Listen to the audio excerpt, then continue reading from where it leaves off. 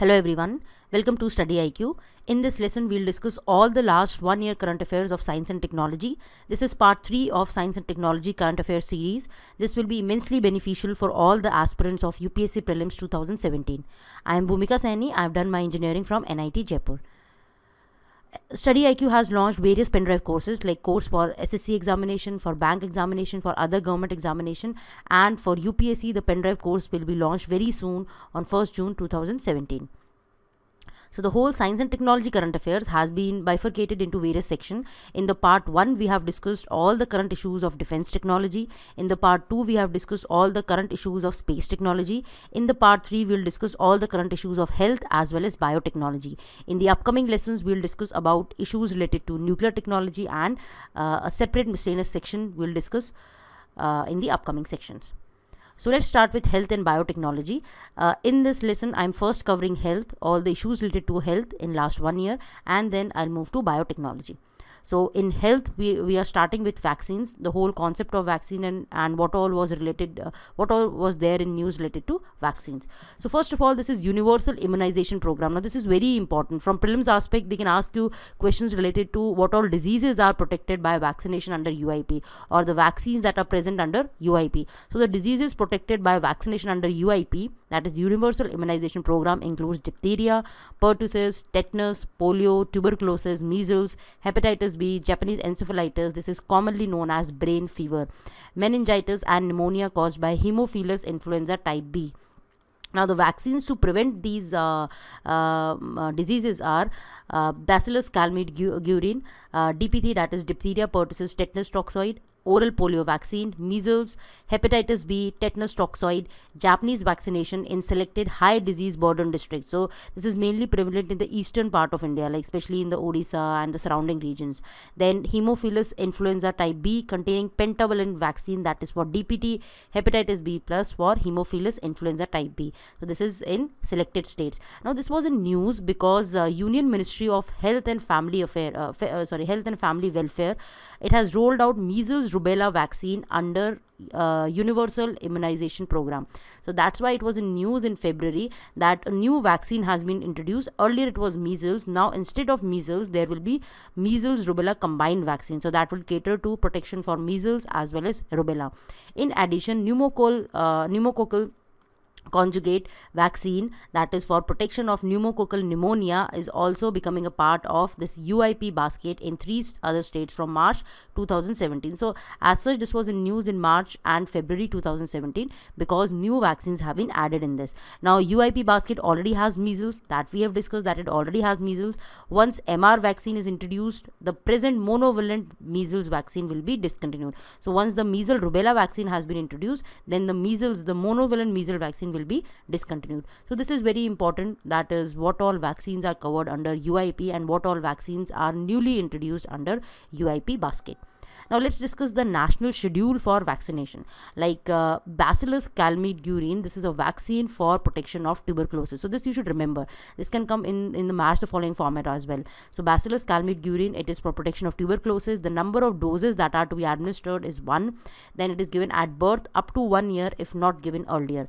Then oral polio vaccine, it is a liquid vaccine. It is for the protection of poliomyelitis, and the number of doses are 5.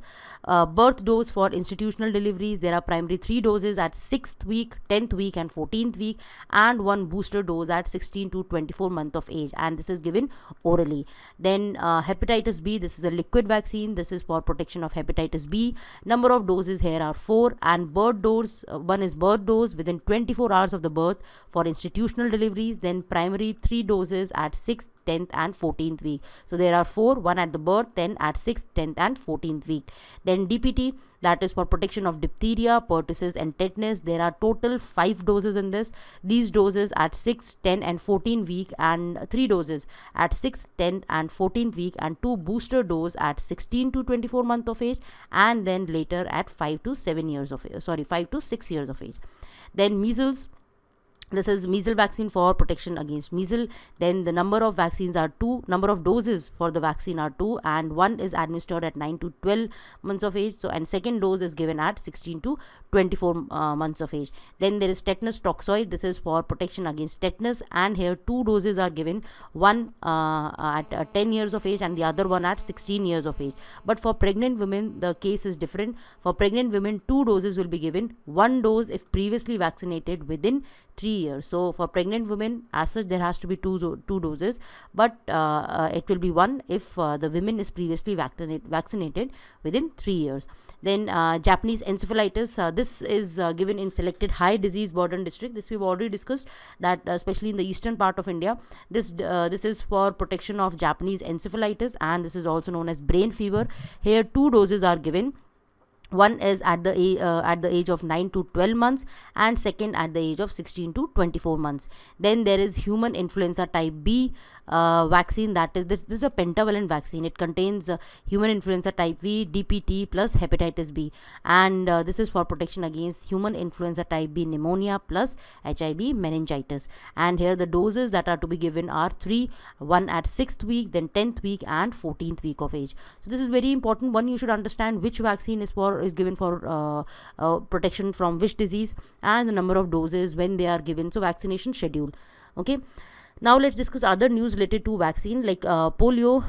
One thing which you should clearly follow for prelims examination is, you should remember the disease, and the disease is a viral disease or a bacterial disease, right? And how it is transmitted, what are the main and if there is any mosquito, if it is a vector-borne disease, whether it is airborne disease, waterborne disease. So these things you should keep in mind, and we'll discuss all the disease that were in news in last 1 year. So polio is a highly infectious viral disease which mainly affects young children. So it is affecting young children, plus it is a viral disease. It is transmitted by person to person, and it's spread mainly through fecal oral route. So remember, it is transmitting through fecal oral route, or it can be transmitted less frequently by common vehicle, that is contaminated water or food. And what happens then, it multiplies in the intestine, and that's how it invades the nervous system, and it causes paralysis. So that's the main problem in polio, that it causes paralysis. Now there are 2 vaccine in polio. One is OPV, that is oral polio vaccine, and the other one is IPV, that is injectable inactivated polio vaccine.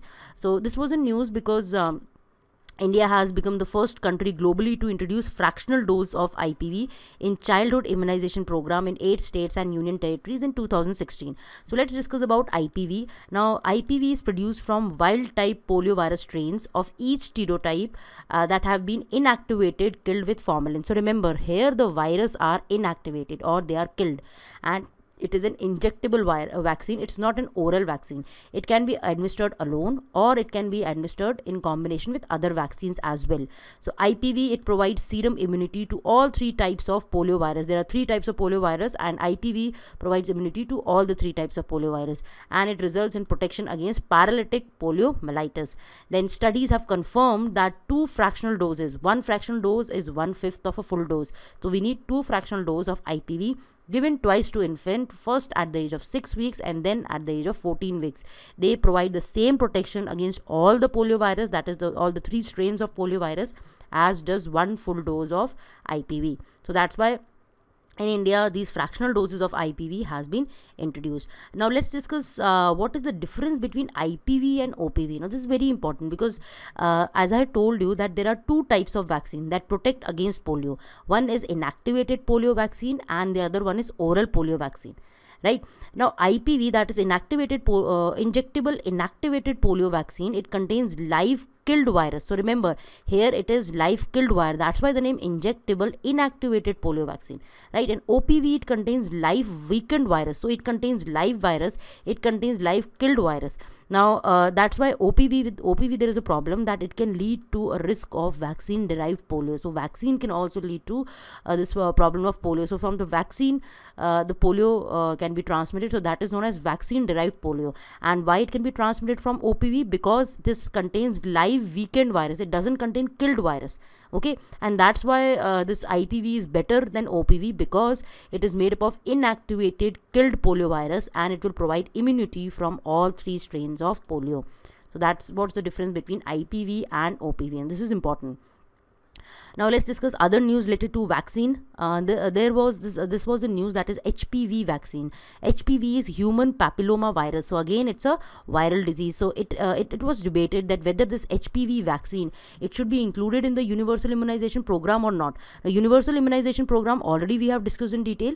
Let's discuss this HPV vaccine and what is this problem of HPV. So this vaccine, it offers protection against sexually transmitted human papilloma virus. So first of all, this is a viral disease. It is transmitted through virus. Second, it is a sexually transmitted disease, and the vaccine averts the risk of contracting cervical cancer. So this HPV can lead to problem of cervical cancer also, but the vaccine will avert the risk of this cervical cancer.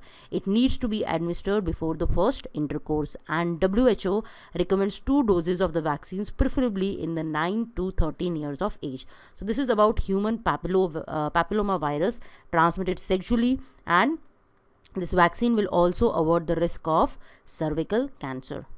Okay.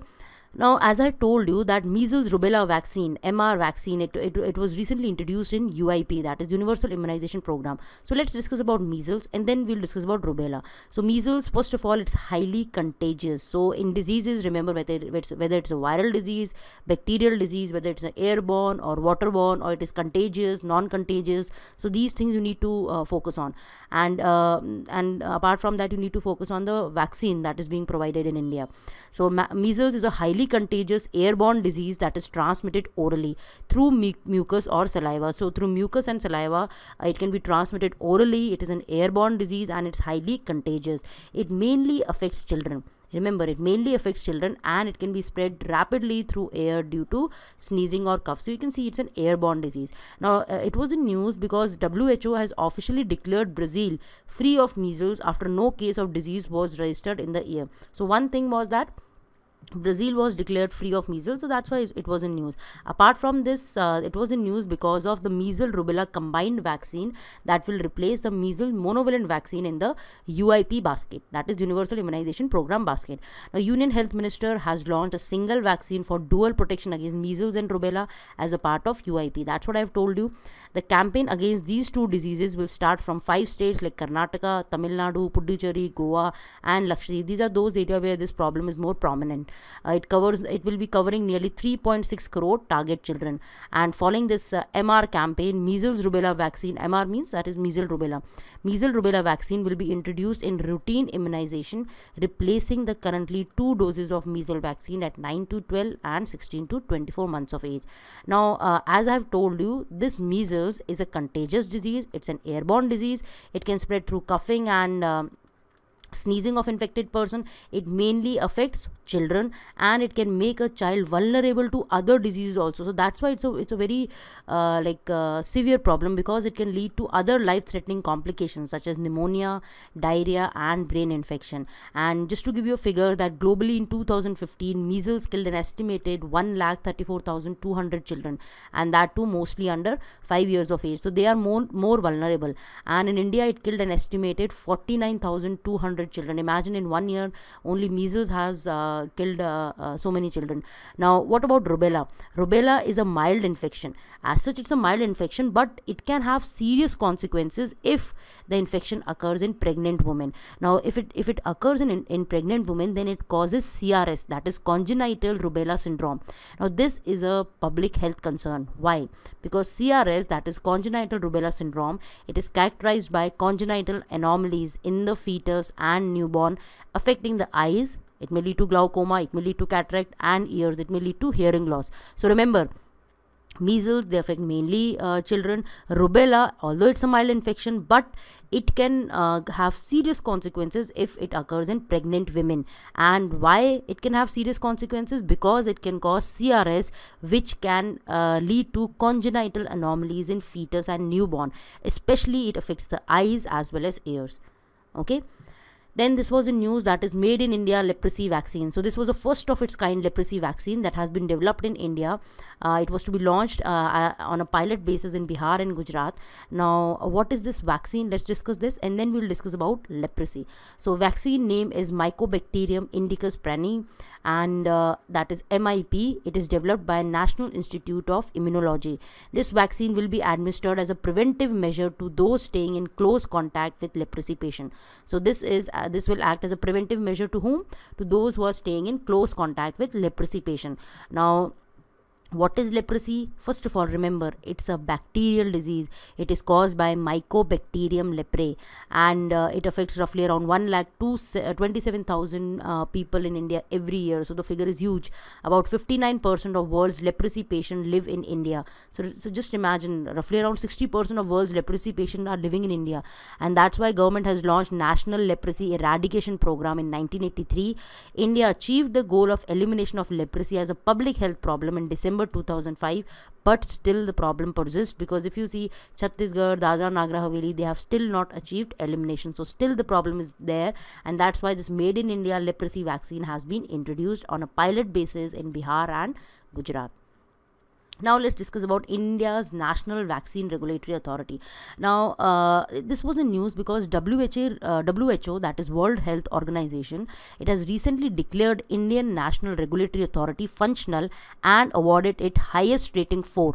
That means 100% compliance with WHO benchmarks and good result with sustained improvement trend and stringent regulator of vaccine as per the benchmark set by developed countries and European Union. So this is a very good news that Indian National Regulatory Authority has been awarded highest rating for its compliance with the WHO benchmark. Now this National Regulatory Authority, as specified by WHO, these are national regulatory agencies that are responsible for ensuring international standards of quality and safety in vaccine production. Now that production can be for export or for domestically for public distribution. So these are those agencies that ensure that the quality and safety in vaccine production is up to or is following the international standards. It comprises of Central Drug Standard Control Organization, State Drug Regulatory Authorities, Pharmacovigilance Program of India, and adverse events following immunization structures at the central and state level. So this is a very good news for India. Now these two things were in news, that is Ebola and Zika. These two diseases were in news in past 1 to 2 years. So a new Ebola vaccine. See, first of all, remember both Ebola and Zika, they both are viral diseases. So they both are transmitted through virus. This is Ebola virus, and Zika, there is another Zika virus. Now a new Ebola vaccine has been proved to give 100% protection in its final test result. And the trial, human trial, was conducted in Guinea. Guinea is a place in Africa.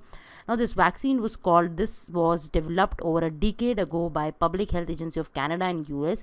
So now the trials were successfully carried out in Guinea. The Ebola trial of the vaccine was led by World Health Organization, Guinean Health Ministry, and Norwegian Institute of Public Health. So that's the good news that this vaccine has proved to give 100% protection in its final test result.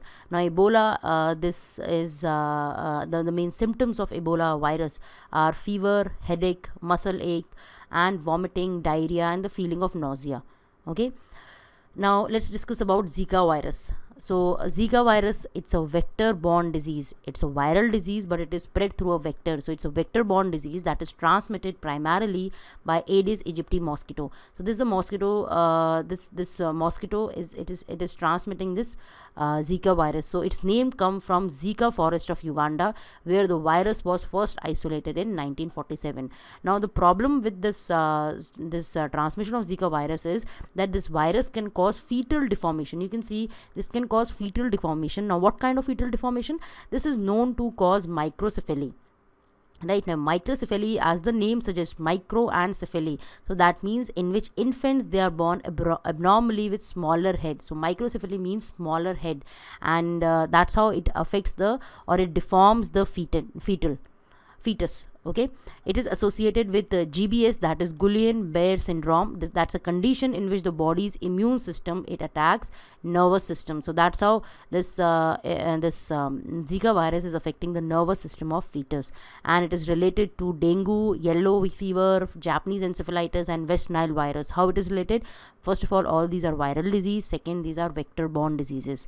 Okay, now this can be transmitted sexually also. So remember, this can be a statement in prelims, that is, it can be transmitted sexually also. WHO had declared a global health emergency in February 2016 and declared it over in November 2016. So that's why it was in news. Now Brazilian scientists have identified another mosquito, that is Culex fasciatus mosquito, this mosquito is another type of Zika transmitting mosquito. So that's why also it was in news. So remember, Zika virus, that's a vector-borne disease. It is transmitted by Aedes aegypti mosquito. Now another mosquito has been found to be to act as a Zika transmitting mosquito, and it leads to problem of microcephaly, so abnormally small brain, okay, or head. Now Zika vaccine, that's a DNA vaccine. The first phase 1 of human clinical trial of vaccine for Zika virus is set to begin soon. So now we are going for human clinical trials of Zika virus vaccine. DNA vaccine, that's the name GLS 5700. So remember this name. It has already been tested on animals and found to elicit robust antibody and T cell response. So it has been proved to be successful on animals. So now the human trial are conducted. It will be carried out on 40 healthy adults to evaluate safety, tolerability, and immunogenicity, and the interim results are expected before the end of year. So that's why it was in news. Remember this name, that is, this is the first Zika virus vaccine.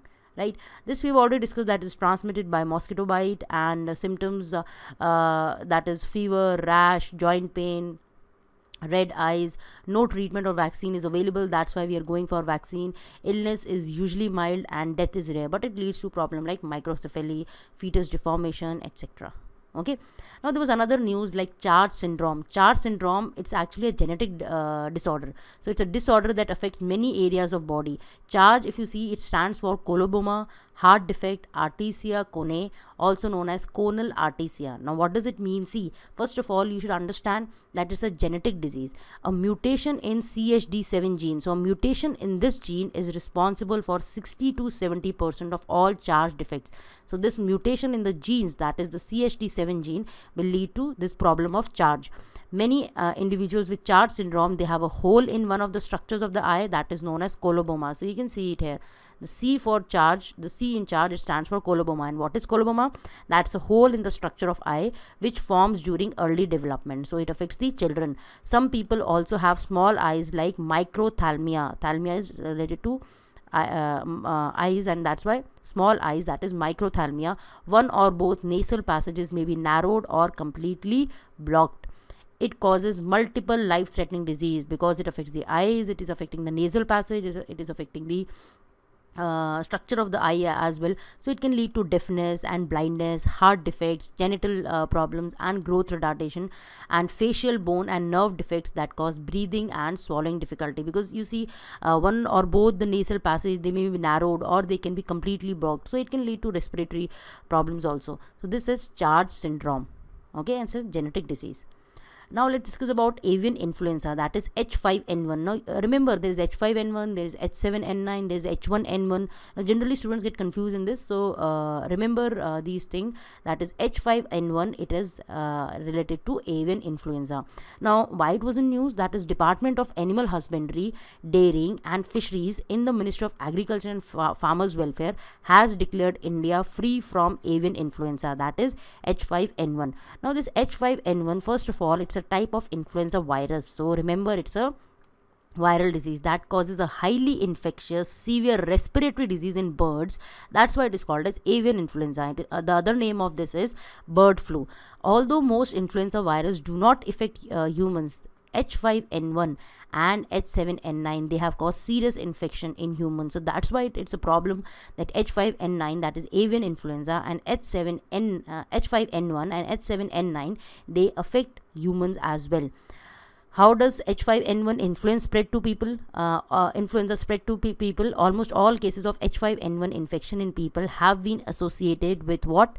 It is associated with close contact with infected live or dead birds or H5N1 contaminated environment. So we need to go for isolation when this H5N1 infection spreads. So when people do become infected, the mortality rate is about 60%. There is no evidence, although, that the disease can be spread to people through properly prepared and thoroughly cooked food. As such, there is no evidence for that. But according to WHO, a few H5N1 human cases have been linked to consumption of food made of raw contaminated poultry blood. So as I've told you that mostly this infection in humans, it is associated with close contact with infected live or dead birds. So whenever this infection spread, that is this avian influenza spread, so there is culling of birds, right, so that there is no contact with the infected live or dead birds. Now there is another thing, that is H1N1. So H5N1, this was avian influenza or bird flu. H1N1, it is swine flu, right? Now it's a respiratory disease that is caused by virus. So it's an influenza type virus that infect the respiratory tracts of pigs. That's why the name swine flu. People do not normally get swine flu, but human infections can and do happen. So remember, it's not that it cannot happen at all. Yes, it can happen.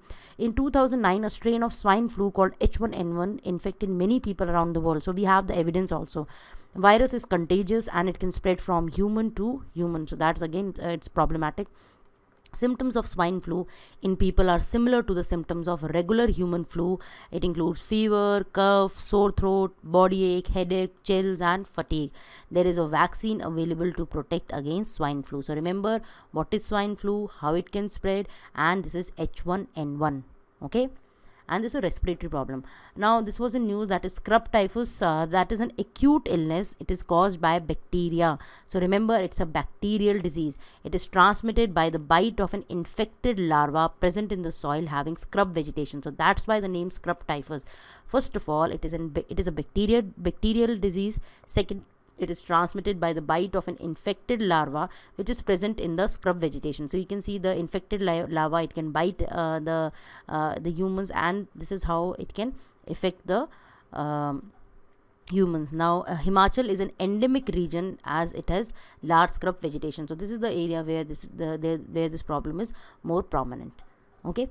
Now let's discuss about Plasmodium falciparum sporozoites, that is PFSPZ. It's an injectable vaccine that is developed by Sanaria Inc.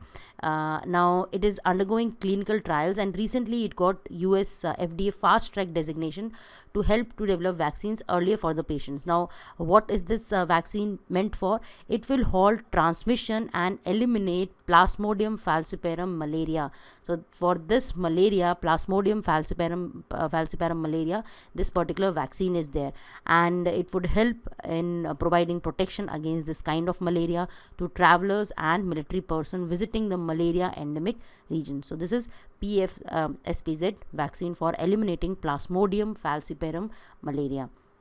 Now there is Sysvax vaccine. It's a vaccine to fight tapeworm in pigs. First such vaccine in world to fight tapeworm in pigs. It has been developed by India Immunologicals Inc., a wholly owned subsidiary of National Dairy Development Board. This would help in improving the food safety of processed foods like pork, that is from pigs. Sometimes humans can get infected by ingesting the eggs of tapeworm in meats, right? So remember, this vaccine is to fight tapeworm in pigs. Now let's discuss chikungunya, dengue.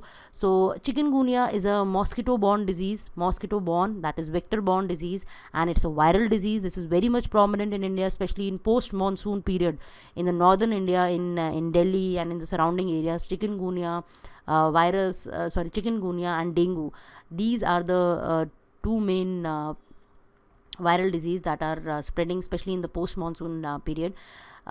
So when there is stagnant water. So chikungunya is a mosquito-borne virus transmitted by Aedes aegypti and Aedes albopictus mosquito. So these are the two mosquitoes that transmit this vector-borne disease of chikungunya. There is no specific antiviral drug treatment. So there is no specific treatment, antiviral treatment for chikungunya, and there is no commercial vaccine as well. That is the problem, that there is no commercial chikungunya vaccine. Now its symptoms may range from abrupt fever, severe joint pain. Now this is the problem in chikungunya. There is severe joint pain, often in hands and feet, and may include headache, muscle pain, joint swelling, or rashes. This is also a problem. There is joint swelling, rashes, and there is severe joint pain.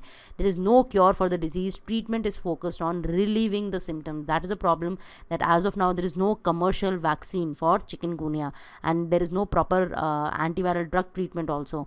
So these are the symptoms: headache, fever, vomiting, feeling of nausea, rash, and then joint pain, back pain. So this is a problem in chikungunya. Now with respect to dengue, again dengue is also a viral disease. Dengue affects more than 390 people each year. In 2016, more than 1 lakh confirmed cases of dengue were reported in India, and at times dengue can be fatal as well. Researchers at Calcutta University, now they recently found that Lucia fuscana larva, this larva demonstrated a preference for feeding on Aedes aegypti. So what we are doing, we are actually finding a predator for the mosquito that causes dengue. The mosquito is Aedes aegypti. Now if we have a natural predator for this Aedes aegypti, then definitely we'll go for a natural way to curb this mosquito, because this mosquito, it spreads dengue. So this Lucia fuscana, remember, this is a larva. It's a natural predator of Aedes aegypti, and the Lucia larva, it being a potential biological control method, it can be better solution than using dangerous chemicals to kill dengue mosquito. So we are going for a biological control method. In fact, since 1928, India has already been using Gambusia affinis. These are the mosquito fishes. They feed on these mosquito. So again, it's a biological control agent against mosquito larva. It's an exotic species and has been distributed throughout the warmer and some temperate parts of the world. So this is also a natural predator. This is also a natural predator, right? So remember these two natural predator, and now we are going for biological control of these Aedes aegypti mosquito. Now this was also news, that is yaws free status for India. Recently, India received the official citation from WHO and UNICEF for being yaws free. India is the first country, that's very remarkable, that it is the first country to be officially acknowledged as being yaws free. India has achieved this important milestone of being yaws free much before the WHO global target year of 2020. So that is very important, that India has achieved this target much before the global target year designated by WHO, that is 2020. Now it's a chronic infection. Remember, it's a chronic infection that affects skin, bone, and cartilage. It occurs mainly in poor communities in warm, humid, and tropical area. This is very important. You should understand what is this disease, where it mainly spreads, what are the climatic conditions that are conducive for the spread of disease. Okay, so that is about yaws.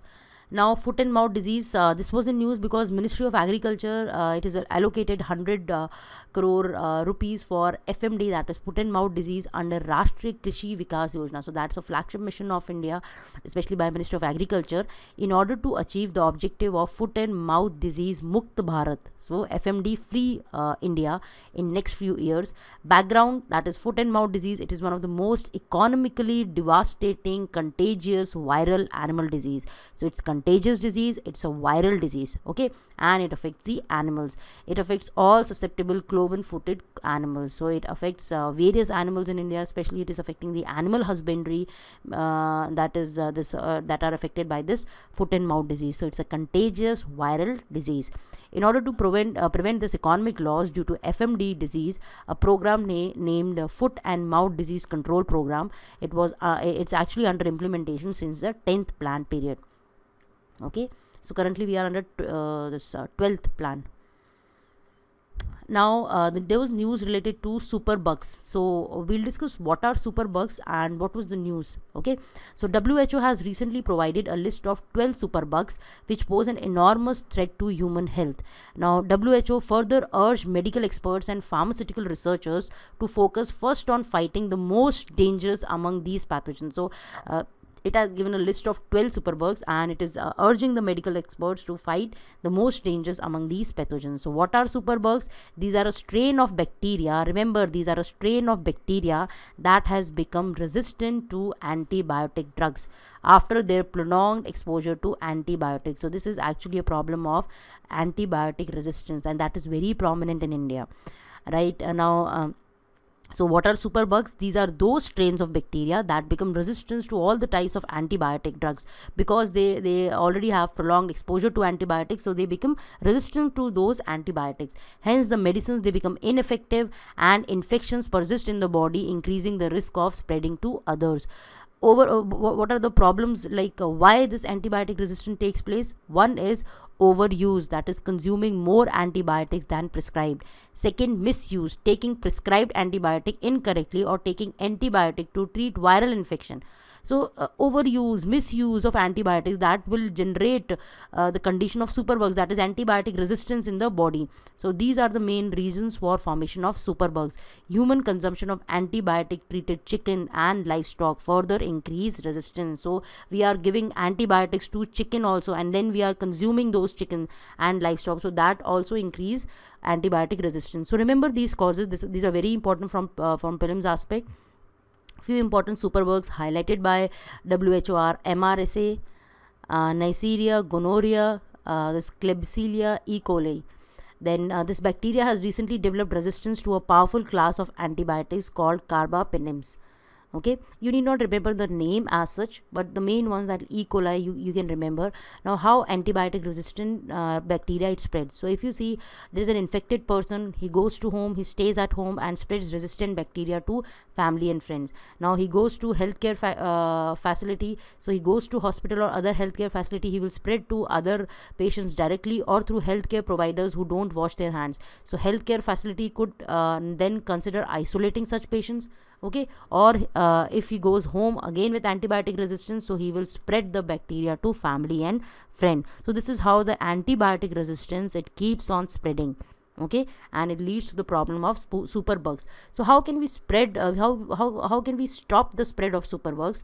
Now one is reducing individual risk, then maintaining good personal care and hygiene, so that it doesn't spread to other person. Then limit the antibiotics you receive, that is overuse and misuse of antibiotics should be prevented. Use of antibiotics in animals is to be avoided. Worldwide about 80% of all antibiotics are used in food animals, but many a times antibiotics provide no or marginal benefit. So the antibiotics that are used in that are given to animals, that may have marginal effect, but that may cause antibiotic resistance. So the use of antibiotics in animals should be avoided. Renew your focus on safe water. NDM we'll discuss. It is found in New Delhi's chlorinated water supply, so it's a superbug, and we need to focus on safe water, that is NDM free. Research and development can only be the long-term solution for the problem, so we need to go for R&D, invest in R&D facilities, and awareness among individuals. So that is very important regarding the spread of superbugs and international cooperation. Now related to this, there is a red line campaign also. Red line campaign is also, the aim is to prevent the misuse or overuse of antibiotics. Now those medicines that have a red line, those medicines that have a red line, they have to be taken only on the prescription of doctor. Okay, so deadly superbug, that is New Delhi metallo beta lactamase 1. This presence of this NDM1 gene in cholera and dysentery causing bacteria in the samples of Delhi taps water led to increase in this drug resistance in cholera and other diarrhea causing bacteria. So what was the problem? There was a gene in these bacteria which was which were causing cholera and dysentery. The presence of this gene, it was making that bacteria more resistant to drugs that were used for cholera and diarrhea treatment. Okay, so how to stop superbug? This we have already discussed. Reduce reliance on antibiotics. Use antibiotics the right way, not to misuse or overuse. Don't skip on proper hygiene so that it doesn't spread to other people, like to wash your hands frequently. So proper hygiene has to be maintained. Then avoid factory farmed meats. So that's what we have discussed, that it also gets transmitted through meat or through animals. So one is not to use or to avoid antibiotics in animals, and if it is given, then avoid the factory farmed meat. Okay, Then let's discuss about potassium bromate.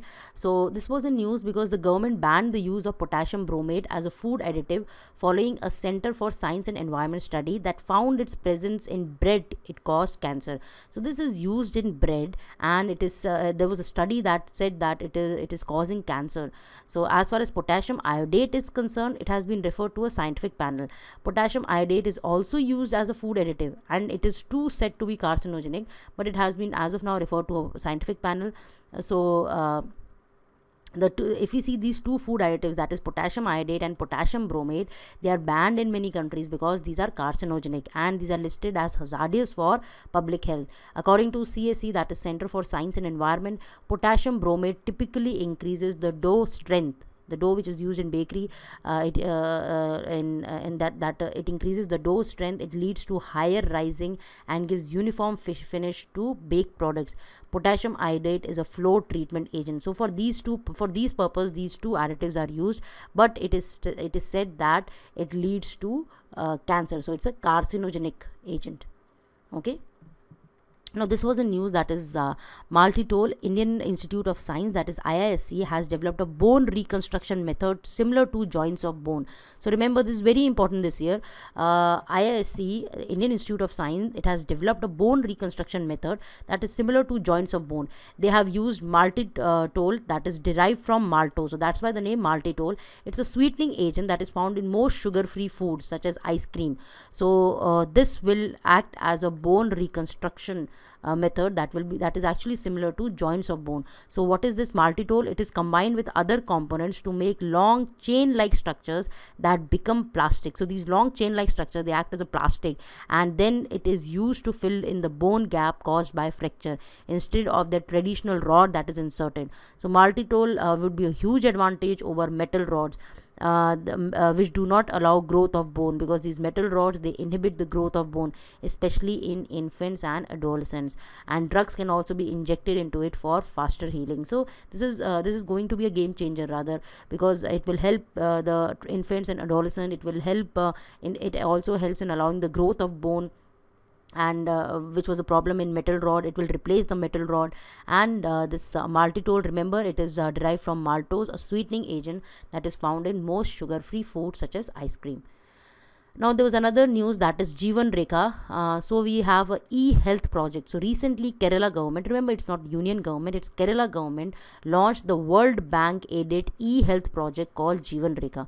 So World Bank aided e-health project was launched by Kerala government. This is first of its kind initiative in the country. It has two components. One is public health component, and the second is hospital automation module. So you can easily decipher it from the word that is e-health. So there will be hospital automation module, and the other component is public health component. Main aim is to integrate healthcare cloud that will contain all the health records of all its citizens in electronic form, that is in e-form.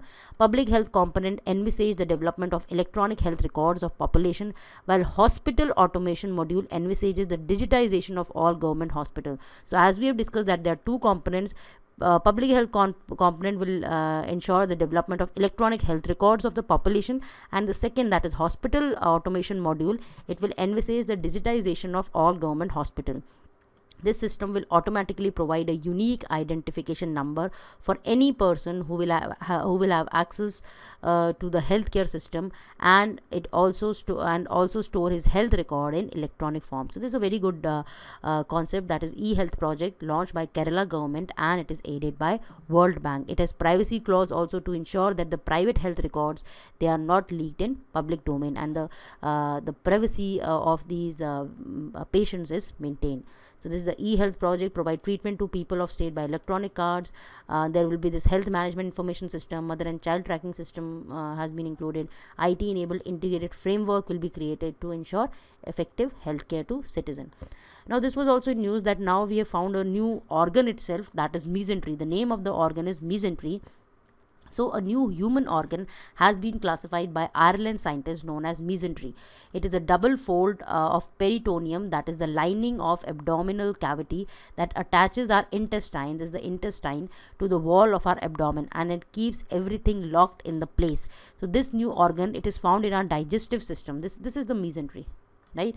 And earlier it was thought to be made up of fragmented separate structures. So you can see earlier it was thought to be made up of, it was not thought as of it's a whole organ in itself. It was thought to be made up of fragmented separate structures, but recent research has shown that it's actually a one continuous organ. It carries the blood and lymphatic fluid between the intestine and rest of body. Remember, the function of the organ is very important. So mesentery, a new organ, and the function is that it carries blood and lymphatic fluid between the intestine and rest of the body. It also maintains the position of intestines so that it's connected with the abdominal wall without being in direct contact. So these are the two main functions of mesentery. That's a new organ in itself. Its reclassification as a new organ will help in better understanding about what kind of role does it play in abdominal and digestive diseases, which could further pave the way for less invasive surgeries, fewer complications, and faster patient recovery, and eventually lower overall cost. So this is very important this year, that is new human organ. The name is mesentery. Hyperbilirubinemia. The researchers from IIT Kharagpur, they developed a technology that uses thumbprint to detect this disease. Now this is a condition when there is too much bilirubin in the blood, and it turns the sclera of eye, urine, and even skin yellow. So that's why that is the condition when there is too much bilirubin in the blood, right? And the researchers from IIT Kharagpur have developed a technology that uses thumbprint to detect such condition. So that's why the word hyper, that means that is there is too much bilirubin in blood. It is commonly seen in people and newborns suffering with jaundice. That's why in jaundice you find that the eye, the urine, and skin color, it may become yellow when the bilirubin concentration in the blood typically exceeds 12 parts per million in adults and 50 ppm in a newborn. Researchers have used luminescence property of gold nano clusters, which are extremely sensitive to presence of molecules in the environment. So if you see, excuse me, when a person has jaundice, with respect to hyperbilirubinemia, you should remember one thing, why it was in news, that thumbprint technology has been used to detect this condition. What is this condition? Excuse me. It's a condition when there is too much of bilirubin in the blood, and what it leads to yellowing of eye, urine, and skin. When a person has jaundice, you might have seen that it leads to yellowing of eye, urine, and skin. And so when she presses the thumb on gold nanocluster coated membrane having copper deposited on its surface, this bilirubin forms a complex with copper and restores the luminescence curtailed by copper. So this is how they have detected through this thumbprint technology. And using this gold nanoclusters, it can be detected that whether the person has this condition of hyperbilirubinemia. Okay. This is very important, BGR34, because indigenously, that is CSIR has launched BGR34. It is India's first anti-diabetic Ayurvedic drug. So first, remember, it is anti-diabetic. Second, remember, it's Ayurvedic drug. Its full form is blood glucose regulator. So BGR34, where 34 represents the number of active phytoconstituents from herbal resources. This 34 are the active phytoconstituents from herbal resources. Remember, what's the number, what it means. This BGR34 is designed for type 2 diabetes mellitus. So there are two types, type 1 and type 2. BGR34 is for mainly addressing the problem of type 2 diabetes. BGR34 has been jointly developed by National Botanical Research Institute and Central Institute for Medicinal and Aromatic Plants. This is important. Who has developed it? This is first anti-diabetic Ayurvedic drug. The name blood glucose regulator 34. And what does 34 mean? Remember, it's for type 2 diabetes. It's not for type 1. This can be a statement in prelims. Modern diabetic drugs cause side effects and toxicity, while BGR34 works by controlling blood sugar and limiting the harmful effect of other drugs. So this is an Ayurvedic drug. The harmful effects that are faced in other drugs that are not present in this, and it works by controlling the blood sugar. So that's why blood glucose regulator 34. Okay. This is CSIR, that is the Council of Scientific and Industrial Research. Now, this was also news, that is Leucosen. It is a drug launched by partnership of DRDO and Amil Pharmaceuticals. So that's a PPP, that is public-private partnership venture. It is used for the safe treatment of leukoderma. So that's a skin disease. Leukoderma, and Leucoskin is a drug that is launched to treat leukoderma. Okay. It's an ointment plus it's an oral liquid. This was another disease, that is brucellosis. It's a zoonotic infection caused by bacterial genus Brucella. So remember, it's a bacterial disease. This bacteria are transmitted from animals to humans by ingestion through injected food products, direct contact with the infected animals, or inhalation of aerosol.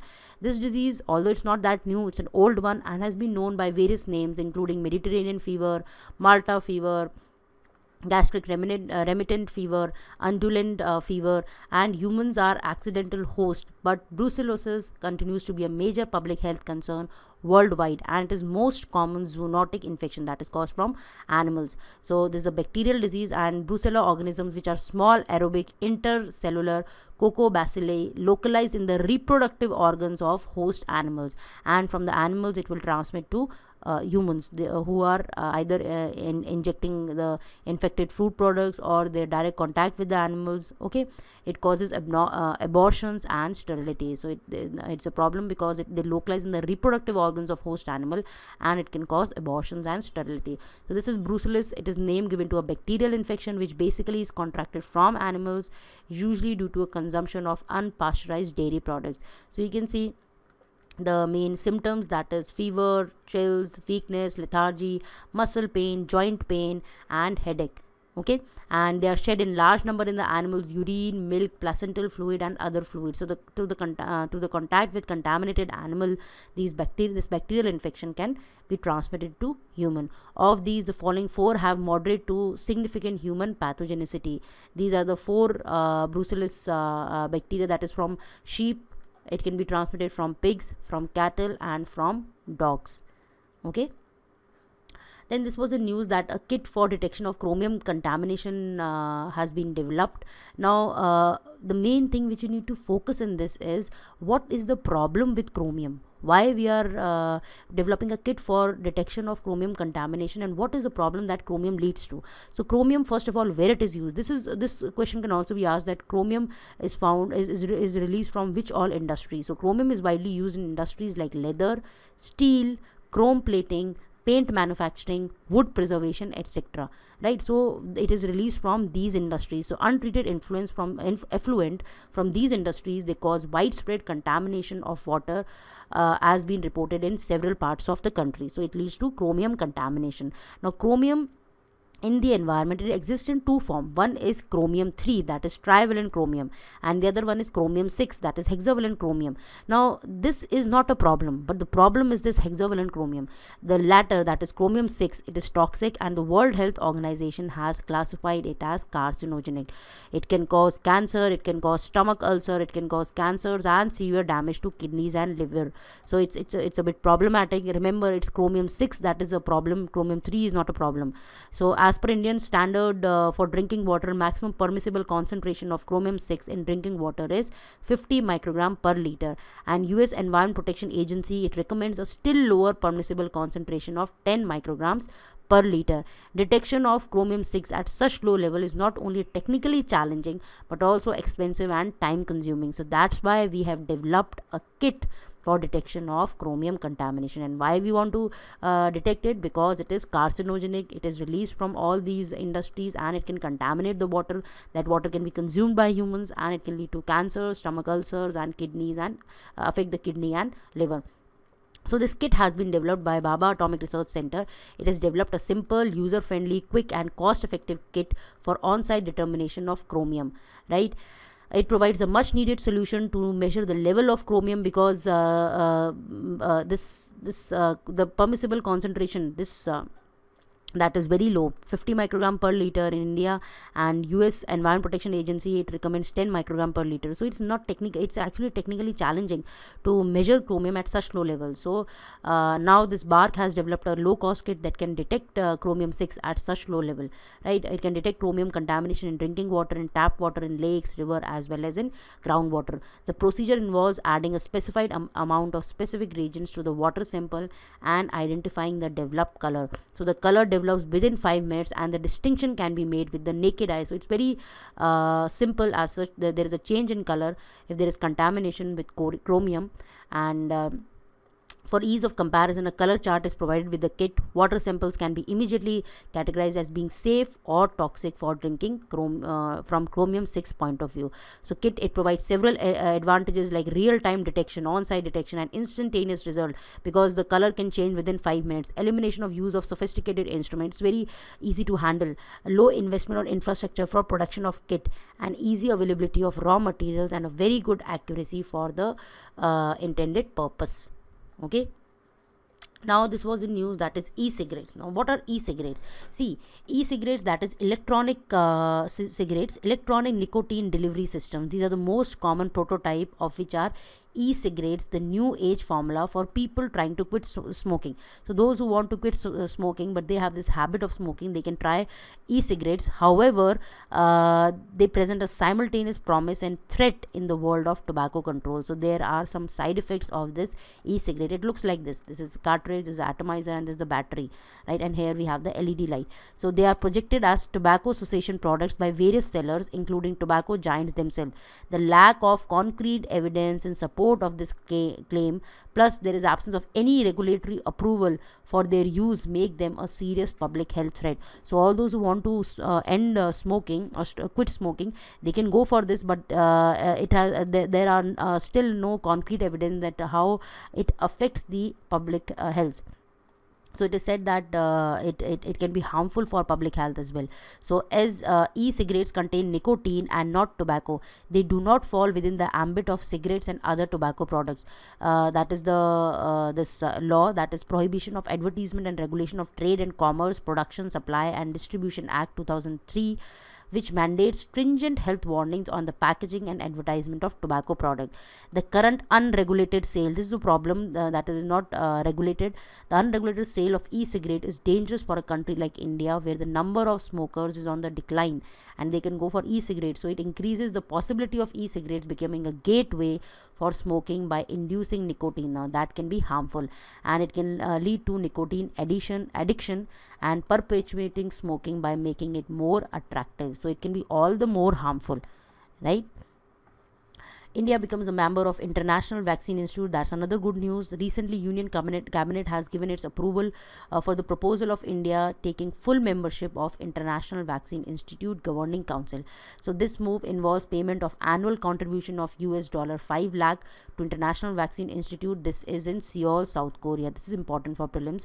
This institute, it was established in 1997 on the initiatives of UN Development Program. It is an international organization devoted to developing and introducing new and improved vaccines to protect the people, especially children, against deadly infectious disease. So it's a good move that India has now become a full member of this International Vaccine Institute, that is in Seoul in South Korea. This was also in news, that is capping of stents. So National Pharmaceutical Pricing Authority capped the price of stent. So this was in news. What is a stent, first of all? Now stent, if you see, that's a metal or plastic tube. You can see it here. It can be a metal or plastic tube. It is inserted into the lumen of anatomic vessel or duct to keep the passageway open. So this is mainly given or administered in those patients which are suffering from this heart disease. So it is used to widen or open arteries which carry blood from heart to body. So the main purpose is to widen these arteries, because this is the cholesterol that is deposited here, so that can lead to heart attack. So in order to widen this artery, this stent is placed, and it is used to widen or open arteries which carry blood from heart to body. There are various types of stents. Stent graft, it is a stent coated with fabric. Drug diluting stent, it is used to dilute drug with blood. Biodegradable stent, it is made up of material that may dissolve or be absorbed in the body. So there are various types of stent. Here you should focus on what is a stent. It is used to open arteries, and what are arteries? They carry blood from the heart to the body. Okay. So this was all about health. Now we will discuss about biotechnology. So if you see one in biotechnology, what was in news? Let's discuss it. First is Human Genome Project. Human genome, what is human genome? It refers to the entire genetic makeup of human beings. It's an international effort to identify and locate all the genes and their variants, understand their functioning, and write down the sequence of nucleotide that comprise the gene. This is a very important project that will actually track all the entire genetic makeup of human beings. Then the project, it began in 1990 and it was completed in 2003. Scientists were from US, UK, France, Germany, Japan and China. Objectives: to identify all the approximately 30,000 genes in human DNA, to determine the sequence of 3 billion chemical base pairs that make up human DNA, to store this information in database, that's very important, to improve tools for better data analysis, to address the ethical, legal and social issues that may arise from Human Genome Project, because we are actually tracking all the 30,000 genes. We are storing this whole database. And what can be the issues? Like genomic data that will be stored, as such it can be misused. Patients taking test face significant risk of jeopardizing or affecting it may have adverse effect on their employment or insurance status, because if they face any genetic problem and if it is leaked, then it may affect the employment or insurance status. So these are the ethical, legal and some social issues are also there in Human Genome Project. Now, why this was in news? See, on June 2016, scientists from multiple academic institutions in US, they published a perspective in journal Science, proposing a second Human Genome Project that will be called as Human Genome Project Right. The first Human Genome Project that we just now discussed, the original one was referred to as Human Genome Project Read. So here the first one, that is HGP, Human Genome Project Read, it aimed to read a human genome, right? Now many scientists believe that to truly understand a genetic blueprint, it is necessary to write DNA and build human genomes from scratch. So in the second one, that is this one, we'll write the DNA and we'll build human genomes from scratch. So it will be an open, academic, international scientific research project led by a multidisciplinary group of scientific leaders from various countries, who will oversee a reduction in the cost of engineering and testing large genomes, including human genome. So this will be developed, they will be developing new technologies and an ethical framework for genome scale engineering as well as transformative medical application. Overall goal, what is overall goal? Is to further our understanding of blueprint of our life, that is DNA or the genes as such. So to understand the blueprint for life provided by Human Genome Project Read. So in this we'll write the DNA and we'll build human genomes from scratch. How it will benefit humanity? Potential applications can be growing transplantable human organs, thus it will save lives of thousands. Engineering immunity to virus and cell lines, engineering cancer resistance into therapeutic cell lines, enabling high productivity, cost efficient vaccine and pharmaceutical development using human cells and organoids. How will HGP Right benefit biomedical research? So one is how it will benefit humanity, then how it will benefit the biomedical research. So similar to sequencing and computation, DNA synthesis is a foundational technology. HGP Right is therefore expected to accelerate research and development across the spectrum of life sciences. It will support basic research and development of a new base therapies, new vaccines, material, energy resources and food. Okay, now new computation tools will be developed, phenotyping screening platforms such as organ cultures, which allow characterization of performance of synthetic DNA and variants of unknown significance. So it will be cheaper, more accurate and longer DNA synthesis and assembly will be possible then. Okay, targeted delivery to specific cell types or systematically throughout multiple organ systems can be be possible after this HGP Right. So it has enormous benefit for humanity and for biomedical research. Now this was in news, that is 3-parent baby. Now the 3-parent baby, it is related to a mitochondrial disease. See, scientists have developed a new technique for preventing mitochondrial disease by creating a 3-parent baby. That is a child in which the vast majority of DNA comes from mother and father, and a small amount will come out of a DNA, a small amount of DNA, that is small amount of this DNA will come from a female donor. So there are 3 parents as such. One will be the biological mother, biological father, and the third will be a female donor. Right. Now this is mainly done when there is mitochondrial disease in the mother. So mitochondria, what are mitochondria? These are the organelles that are inside the cell that mainly generate energy. So these are the energy building organelles in the cell, and organelles, they are passed from mother to child. So if there are problem in the mother mitochondria, then only this 3-parent baby concept is applied. So mutations in the 37 genes housed inside mitochondria can lead to fatal inherited disease that will affect the organs, and that needs lot of energy, such as brain and muscle. So brain development, muscle development can be affected if that mitochondrial disease is inherited by the child from the mother. So there is no cure or effective treatment for many of the mitochondrial disease. So that's why this 3-parent baby concept has emerged. Now what is this 3-parent baby concept?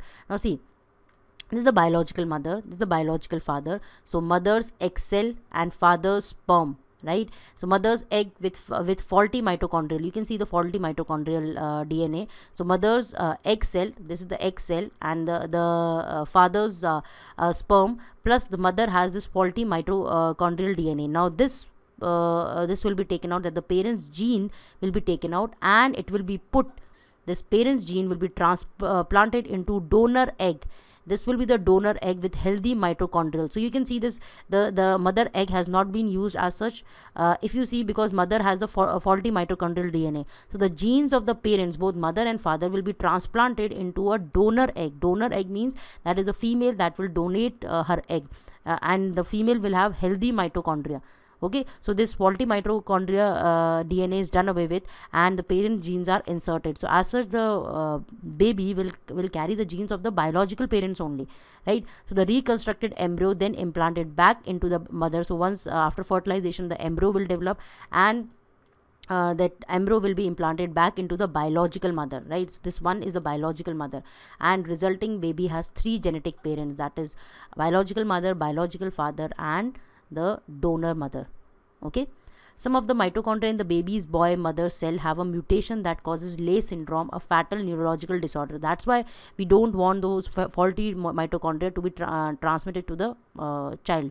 So most of her mitochondria function properly, so she doesn't have the syndrome, but she can pass the disease on to her child. So that's why this disease is passed on from the mother to the child. It takes 3 people to make these fertilized eggs, that we have discussed how 3-parent baby is, this concept is there. Mitochondrial DNA doesn't contribute to a person's trait, so a mitochondrial donor hardly constitute a parent. So see, as such, if you see, the genes are of the biological mother and biological father only. This female donor, she's only donating the egg. So as such, the genes of that that mother, the female, they are not as such transmitting. So that's why we say, some scholars say that the 3-parent baby is actually a misnomer. But you should understand, for prelims, you should understand this concept of 3-parent baby when this 3-parent baby concept is applied when there is a faulty mitochondrial DNA in the mother. Now there was this news related to GM mustard.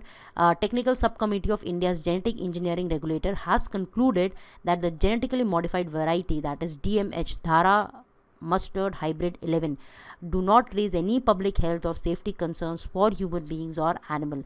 Now regarding this, a report was released by the regulator. Who is the regulator? That is the Genetic Engineering Appraisal Committee, which sought suggestions from the public over the next 30 days after the regulator concluded that this DMH11 variety it will not pose any public health or safety concern. So the introduced protein in this genetically modified mustard, that is Barnase and Barster. Remember, these are the 2 proteins that are expressed at negligible to non-detectable levels in the edible part and have been derived from commonly occurring non-pathogenic bacteria. So they have been derived from this bacteria. The proteins are Barnase and Barster. Okay, Barnase and Barster genes, they are used for engineering male sterility in plants. So the main purpose of these proteins are for engineering male sterility in plants. Suggestions from the public will have to be then evaluated by Genetic Engineering Appraisal Committee to see if the evidence on biosafety has been ignored or not, or whether the evidence on biosafety has been followed properly. If there are no such concern, then this organization or the regulator will have to decide whether to recommend this mustard GM mustard for commercial cultivation. This GEC recommendation will then be approved by eventually by Environment Minister, whose decision will be final. Now, similar to GM mustard, we have GM alternative to Monsanto. So Indian scientists have developed two new sets of indigenous transgenic events in cotton cultivation that is a potential alternative to Monsanto seeds. So Monsanto is mainly providing these GM crops. So now we have indigenously developed transgenic events in cotton cultivation. So we are using this GM cotton.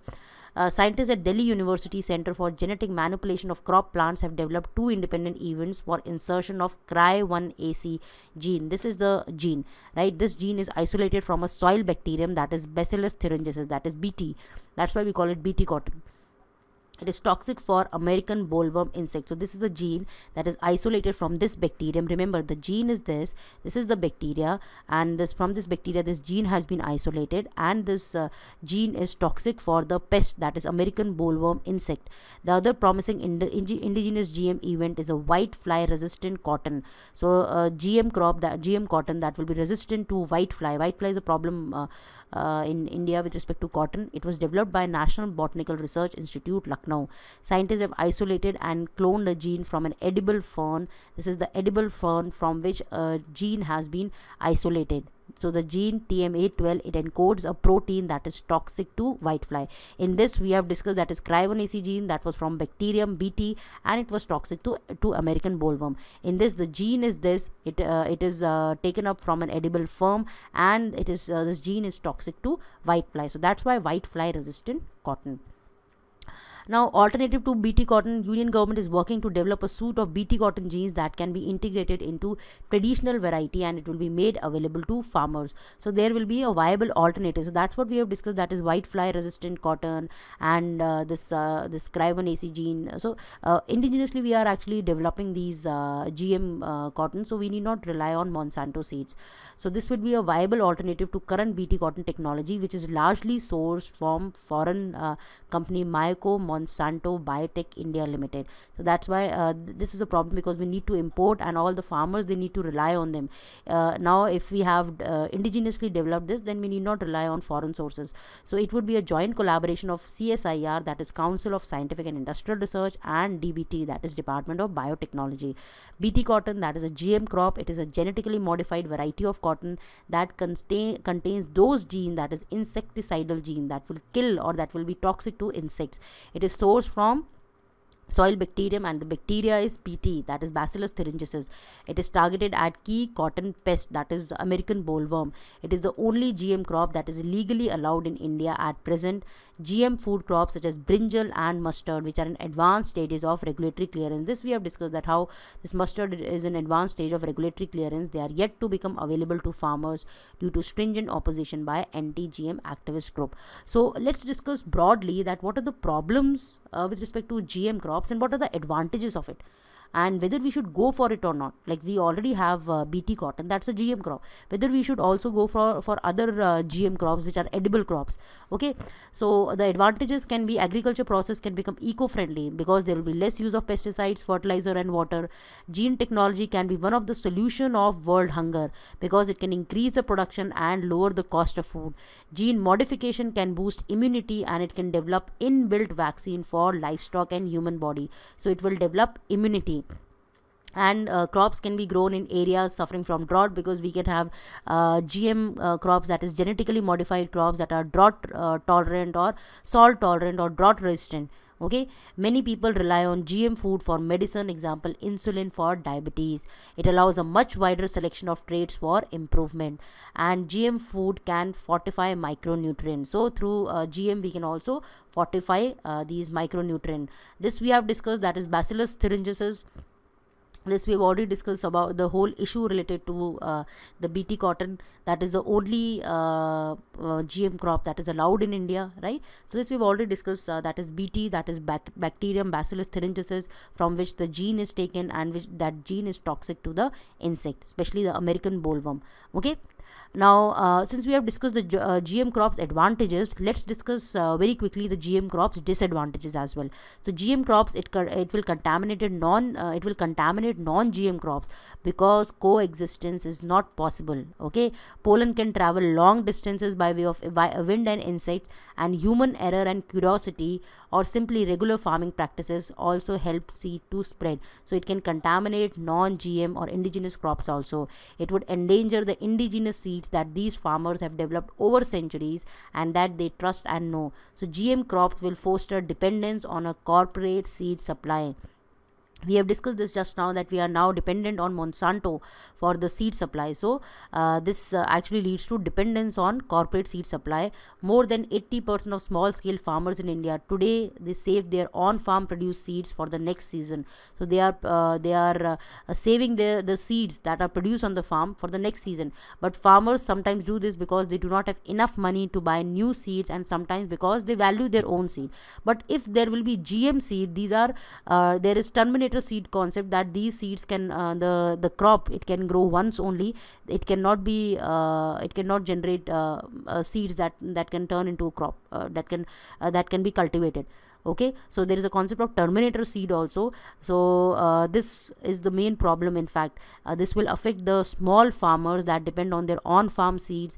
GM crops can contaminate non-GM crops. It actually leads to dependence on the foreign companies like Monsanto, right? Also, seed sharing, it's a cultural norm in many Indian communities. The introduction of GM seeds may jeopardize these traditional and vital practices. This is what I was telling you, that GM crops, this is one of the main problem. It ushers in a terminator and traitor technology. Terminator and traitor technology, let's discuss what is terminator seed and what is traitor technology. So a terminator seeds, these are genetically modified seeds, so that plants that they grow into produce sterile seeds. Now such sterile seeds, they cannot, seeds that are infertile, they cannot germinate in the next season or at any other time. So we can use them only once. Okay, so these are the terminator seeds. Now traitor technology, it produces GM crops that need to be sprayed with certain chemicals in order to grow properly. So then the farmers also need to buy these chemicals, right? So it will be another burden for the farmers. So traitor technologies can allow traits in genetically modified seeds. Why we need traitor what is the use of traitor technology? This traitor technology, it produces those GM crops that is needed to be sprayed with certain chemicals. One thing. Second, it allows traits in genetically modified seeds to be switched on and off by using special chemicals. So this is the problem, that the farmers have to buy these chemicals also, because these GM crops won't work without those chemicals. Second, the problem is the terminator seed, because the crop will actually produce sterile seed, so that cannot be used in the next season. These traits usually involved are those that allow GM seeds to develop into better crops. So this is the traitor technology. Without these traits, the GM crop may either not grow or develop special traits that make them different from organic variety. So that's why it is mandatory that these GM crops, they are sprayed with the certain special chemicals. Okay. Then another problem is that GM crops are patented. Transnational corporations own nearly 100% of agriculture biotechnology patents, right? And the majority of these patents are controlled by a handful of pesticide corporations. These companies, then they will use their patents to block the research that doesn't suit their interest. So then there is this problem of vested interest. They can trap farmers into paying them royalties every year on seeds and into a never-ending dependence on their chemical inputs, because they have the traitor technology. GM crops, they favor industrial agriculture system. They are designed for agriculture system that are characterized by large farm. But in India, if you see, more than 80% of the farmers, they have less than 2 hectare of this land, right? So in India, large farm concept is not that prominent. Monocropping, it will affect this biodiversity, because it leads to monocropping. It needs mechanization, right? But since we have very less land with the farmers, so mechanization is also not that possible, and reliance on external input. So these are the problems, because Indian agriculture system is not like this. Okay, so the GM crops will need more of investment. GM crops, it is said that it will not reduce hunger in India, because hunger in India is not due to lack of food. There is enough food for all, as per some scholars, but the main problem is the poor purchasing power of population because of poverty, plus the problem is improper distribution of foods. right? And there are not significant evidence that claim that yes, GM crops are totally safe for human health. So it is said that GM crops may pose also a threat to human health. So we have discussed all the advantages and disadvantages of genetically modified crops. Now what can be done, what can be the way forward? That is, there should be fair trade and improved food processing and marketing system that will improve the food productivity, right? And plus it will also lead to improved food processing. Okay, improved rural infrastructure, farmer friendly and farmer friendly credit schemes, that is loan schemes to farmer, low cost irrigation system, then rural training to sharpen the skills of local farmers in food production and food processing. So these are some of the alternatives which we need to do. If there are some disadvantages of GM crops, although there are some advantages also, but simultaneously we need to make our rural agriculture system bit more robust by improving rural infrastructure, by providing better credit schemes, by ensuring low cost irrigation system, and by improving the skills of farmers. Now this was also news, that is first human genetic editing trial. So Chinese scientists, they are set to perform the world's first genetic editing trial on humans in it was in news in 2016 in order to cure for lung cancer. So they had injected these patients with cells that have been modified using a specific gene editing technique. Now what is this technique? So the process of genetic editing will be carried out through CRISPR-Cas9 technique. This is important. This is a gene editing technique. The full form of CRISPR is clustered regularly interspaced short palindromic repeats. Now what is this? This is a collection of DNA sequences that led the scientists to selectively edit some genome parts and replace them with new DNA stretches. And this CS9, it is an enzyme that can edit DNA, allowing the alteration of genetic patterns through genome modification. So remember, this is a collection of DNA sequence, and CS9, it's an enzyme that can edit DNA, right? So CRISPR, it directs this enzyme CS9 where to cut and where to paste. So this is the first human genetic editing trial, and doctors will extract first the T cell, that's a type of immune cell from the lung cancer patient, and then they will edit them. The edited cell will then be multiplied artificially in the laboratory, and then they will be reintroduced into the patient's body, and T cells are then expected to attack tumor cells. That is, we are curing for lung cancer. This technique has been approved in UK already as a way to bypass a baby inheriting harmful mitochondrial disease. So this is a very important technique, that is human genetic editing trial. Remember these two terms, that is CRISPR. This is a collection of DNA sequence that will allow the scientists to selectively edit the genome parts, and this is an enzyme that can edit DNA. Okay, now there is another news, that is Biotech Kisan and cattle genomics. So Ministry of Science and Technology, it has launched two farmer centric initiatives known as Biotech Kisan and cattle genomics. So if you see, the full form is of Kisan is Krishi Innovation Science Application Network. So this initiative of Ministry of Science and Technology, first of all, remember this is an initiative of Science and Technology Ministry. Okay, so what's the benefit for farmers? This is a farmer centric scheme launched by the Department of Biotechnology, where scientists will work in sync with farmers to understand the problems and find solution. By farmers, that is developed in consultation with farmers. As we have seen that it will be in sync with farmers.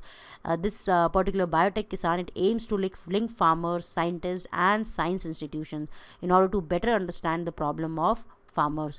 Okay, it will empower the women, because the scheme includes Mahila Biotech Kisan fellowships for training and education in farm practices for women farmers, and it also aims to support the women farmers entrepreneurs in their small enterprise, making her a grassroots innovator. So it will also empower women. It will connect globally, because it will connect farmers to global best practices. It will provide them training, and there will be training workshop which will be held in India as well as in other countries.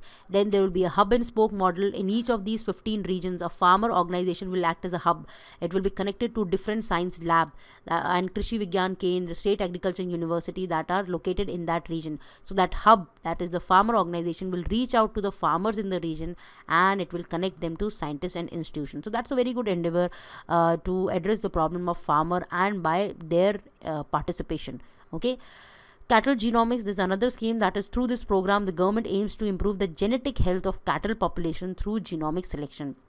So we need to ensure excuse me, we need to ensure high yielding, disease resistant and resilient livestock. So in that, we are mainly trying to improve the genetic health of cattle population.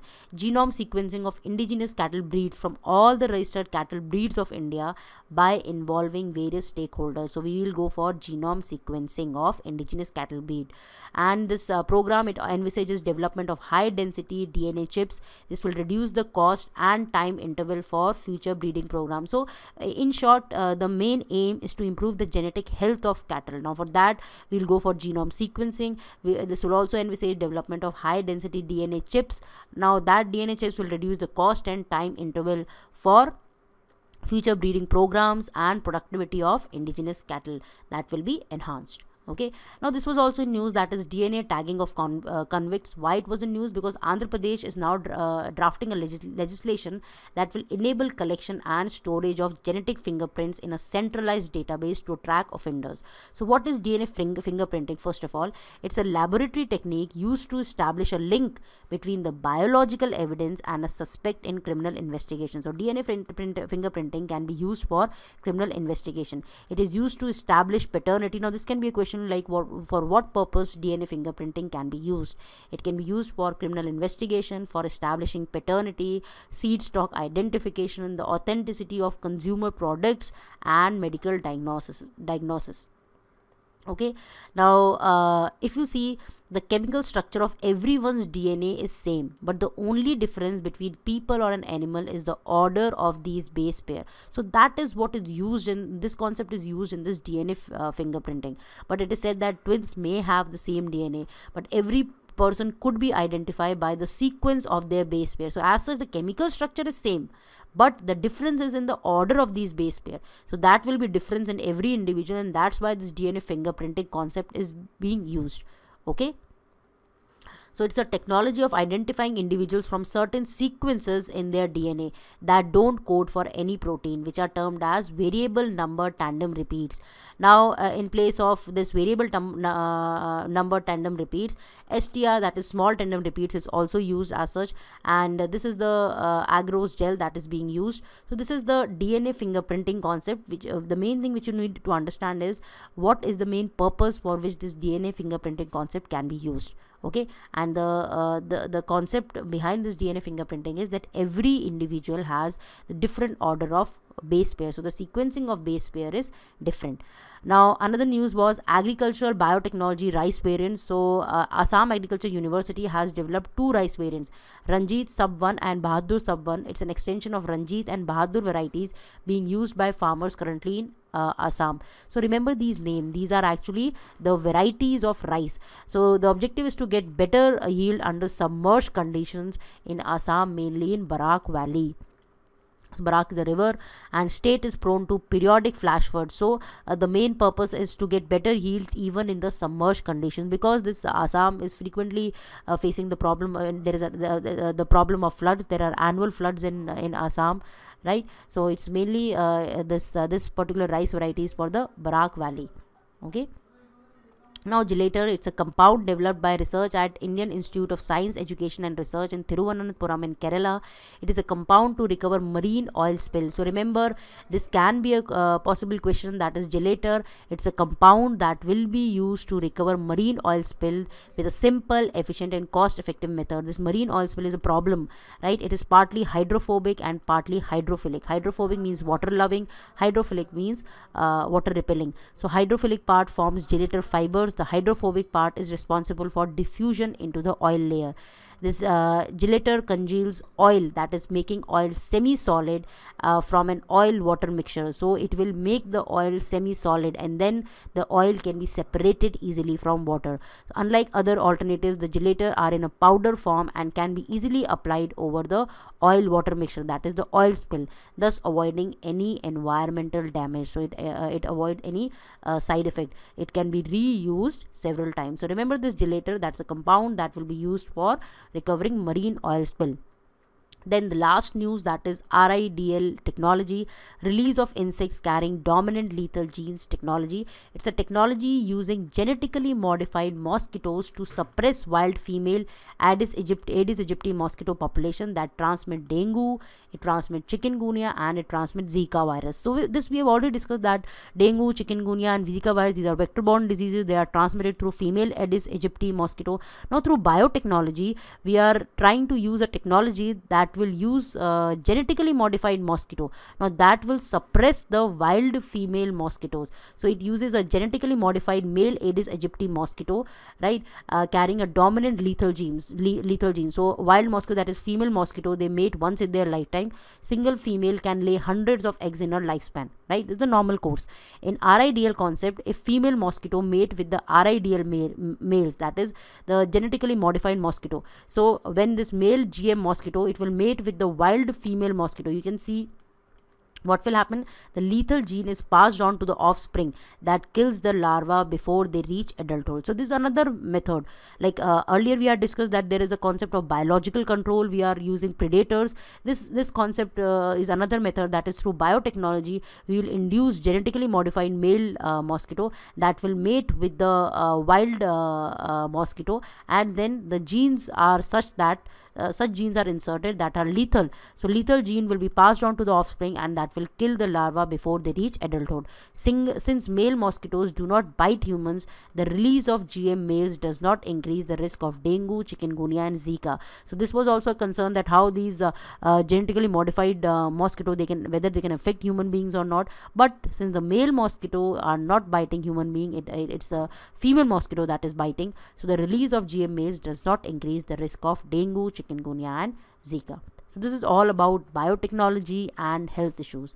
I hope this will be highly beneficial for all the UPSC aspirants. Thank you.